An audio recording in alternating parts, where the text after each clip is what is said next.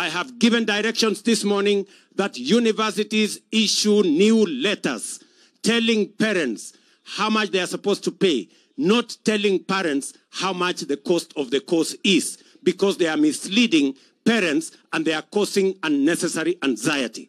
We have enough facilities. We have increased money available for higher education from 45 billion to 82 billion. So we have enough resources to make sure that all our children in TVET, in universities, have access to scholarship, have access to loan, and each child should learn without the impediment of the ability of their parents or their sponsors or their guardians to give them the resources for them to go to school. The government of Kenya will facilitate. Tumeelewana?